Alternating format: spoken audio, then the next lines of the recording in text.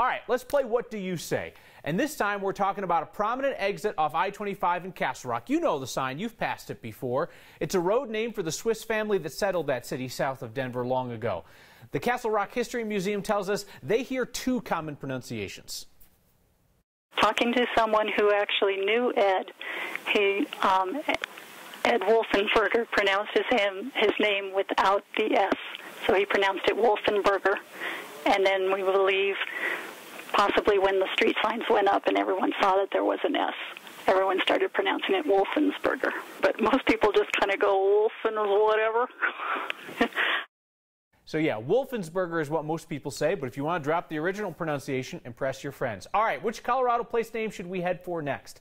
Send your suggestions to next@9news.com. You can always get our attention with the hashtag HeyNext. Subscribe to the Next YouTube channel for the best of Next and some other stuff.